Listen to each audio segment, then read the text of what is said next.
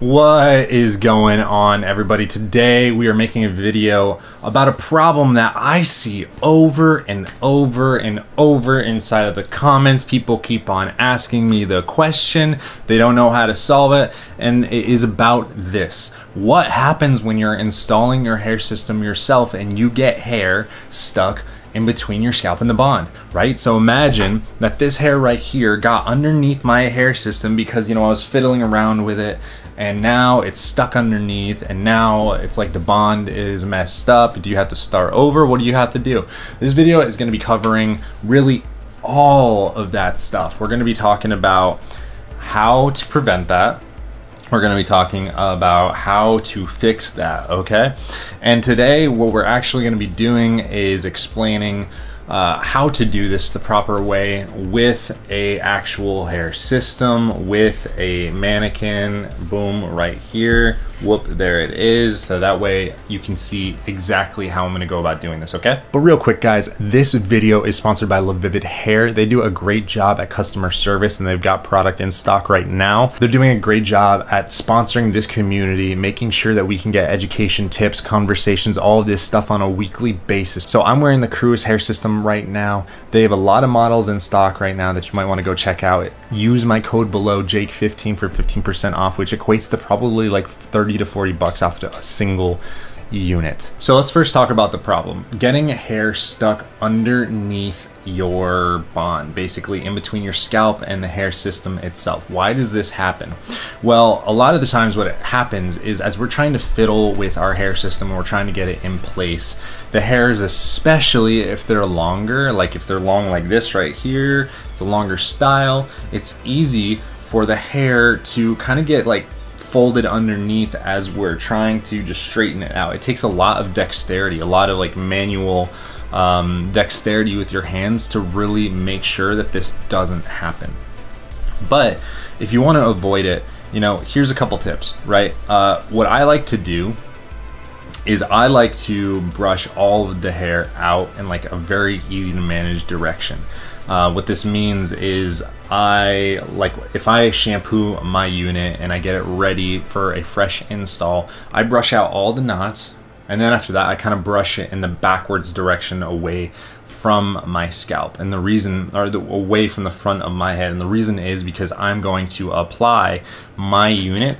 This is how I do it. I apply it from the front first, all right? So when I put the hair back and I basically tell the hair to go back with a brush, it's helping avoid the hair get trapped underneath it, as opposed to if I pushed it all forward. Number one, when I'm actually installing the unit, I'm completely blind. I can't see where the hairline is going, and that's a problem. And number two, it's more likely to get caught underneath as I'm kind of like moving around and doing the little, installation dance that happens.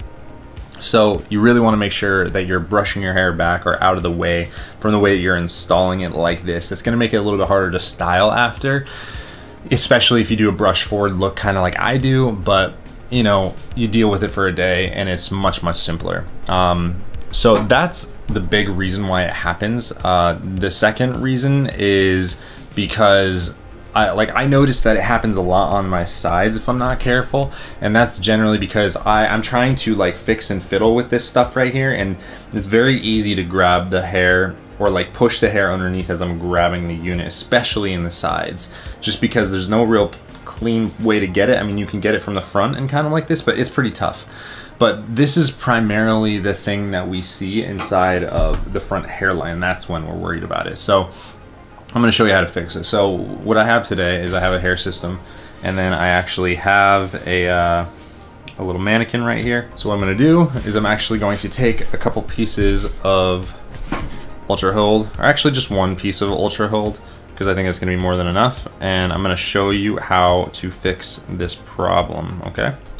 But this is weird. I've never had to do like a system install that wasn't on my own head. So it's kind of weird. And as you are learning how to do this yourself, this is going to happen for sure. Just expect it to happen and don't freak out. And that's actually one of the biggest things about this, is that don't freak out. if you freak out when you're installing your unit or if something goes wrong, man, it's going to be such a bad experience. It's already hard enough when you get emotionally like tied into this and you're like, oh man, like nothing's working, or like I destroyed my unit or something. It just becomes impossible, like really impossible to install these things. It requires like a really clear, level head, and you know, you gotta stay contained. You gotta stay managed. All right, so now I'm gonna purposefully get a couple of these strands of hair underneath, and it feels wrong to do, but I'm just gonna gently apply it to this mannequin right here, so that way we can work with it. Okay, so now what I'm gonna do is I'm gonna kind of try to get the hair out of the way for you to see. So if you can see right here, there is a lot of hair that I have trapped underneath here intentionally, right? Now this is just going to be an example. This is a fresh unit, so there's obviously this little plastic line. That's something that you have to cut off when you get a fresh unit. But there's one simple trick that can really make all of this much easier to manage and doesn't have to help, or doesn't make it so you stress out. So what you're going to do, right, is you're going to grab our old friend isopropyl alcohol. Right now I have it in a bottle. The reason you're going to grab isopropyl alcohol is because this is a temporary bond breaker.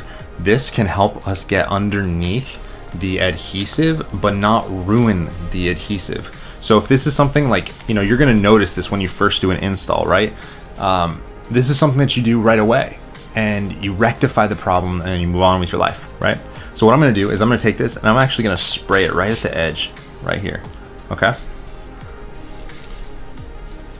And what you're going to see is I'm pulling on the hair, and look at that. Look at that. See, the bond is starting to come up. Now, what you can do if you have an actual if you have a comb works really nicely to do this, but you can basically grab the comb and kind of get behind these hairs right here, and then literally, I don't know if you can see what I'm doing right here exactly. I'm trying to do it for the camera, but I'm literally pulling these hairs out from underneath. I'm not using a lot of pressure. I'm just letting them gently come out on their own.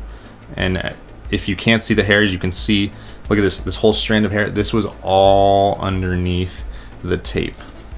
Now I'm getting a little bit more. Look at this. So this is all you have to do really if you want to work on making sure that you don't have any hairs stuck underneath your tape. If it happens in the middle of an install, this isn't something that you have to freak out about. See, look at this right now. All I had to do was get underneath this, clear it, and now I can just lay this back down.